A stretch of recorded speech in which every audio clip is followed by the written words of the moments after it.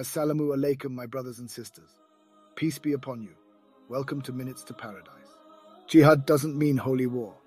Instead, it means the inner struggle that one endures in trying to submit their will to the will of Allah. Jihad is an Arabic term that translates to struggle or striving in English.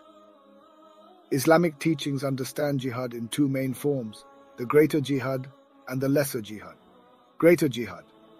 This refers to the personal struggle of an individual to maintain righteousness, improve oneself, and resist temptation.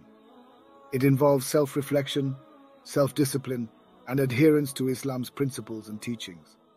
The greater jihad is considered more significant and challenging. Lesser jihad. This refers to external actions taken to defend or promote Islam. It encompasses physical and defensive warfare against oppression or aggression when a Muslim community is under threat. The emphasis here is on self-defense and the protection of rights for oppressed individuals and communities. Interpretations of the concept of lesser jihad have varied throughout history. Some view it strictly as defensive warfare, while others have taken a broader perspective. Islamic scholars widely agree that military actions should be conducted with adherence to Islamic principles, such as the protection of non-combatants, proportionality, and adherence to just war principles.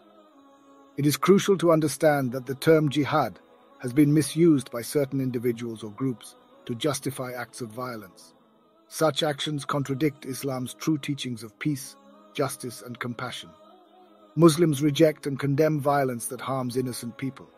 Jihad, far from being synonymous with holy war, encompasses both the inner struggle for righteousness and the external defense of Islam. By exploring the true teachings and understanding the diverse interpretations, we gain a deeper appreciation of this essential concept in Islam.